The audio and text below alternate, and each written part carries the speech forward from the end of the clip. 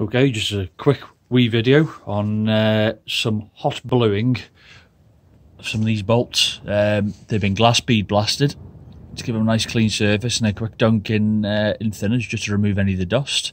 What we're going to do now is fire up this old blowtorch here, get a glowing cherry red hot, and then dunk it in some really oud diesel oil.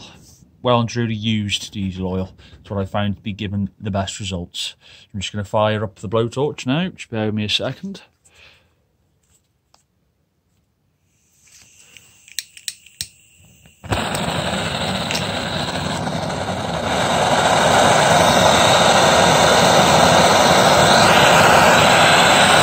Apologies for the noise. Got the trusty old Stilsons. One's ready. Get her. Sit in. In front of the flame.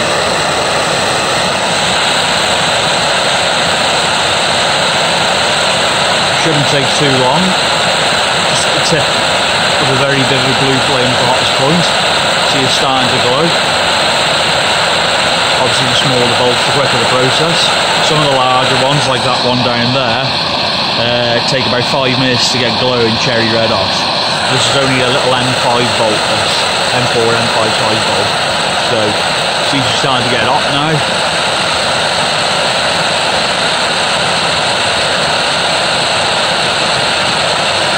And all these little bolts, they're not what I call load bearing bolts, they're all just like fasteners for, I don't know, like tie-in plate covers, alternator bracketry, you know, not really what you call critical load bearing stuff. So I wouldn't do it on things like engine mounting bolts. It can affect the structural composition of the bolt and cause it to fatigue. So as you can see now, that bolt is glowing cherry red. Take her out of the flame, there we go. Got to do it quickly, dunk her in the oil and whoosh.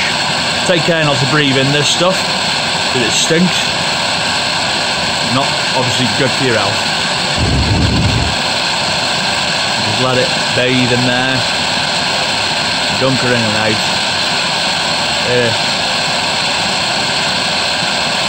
Good coating in there, a really good coating. So just pop you down for a second so I can turn that blowtorch off, save the gas. Hey, that's a bit better. Say she's cooled down a bit now, so we'll pop her down here. But to cue the old blue Peter, here's one I made a little bit earlier. Still probably a bit warm. That's been sitting there for about half an hour now, but that is a jet black. If the bug were bloody focus. But you see what I mean there. It's a lovely gloss black finish there. And you can see some of the other bolts I've done down here. See some of the larger ones again.